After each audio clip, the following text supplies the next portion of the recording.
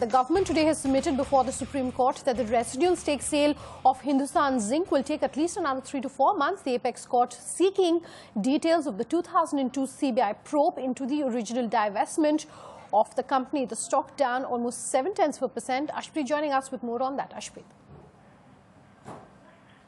Well, yes, the clarification coming from the government as far as the divestment is concerned, where the government has informed the Supreme Court that it is not likely to take place at least for about 3-4 months. Remember, there's a PIL which is pending in Supreme Court seeking a stay on this divestment, terming it as illegal. In fact, they're also seeking probe into the 2002 divestment, which is already being done by the CBI. The Supreme Court has sought details as far as the progress or the status as far as this investigation from CBI is concerned. So we'll have to wait and see how does the case progress. But for now, government has clarified nothing is going to happen at least for 3-4 months.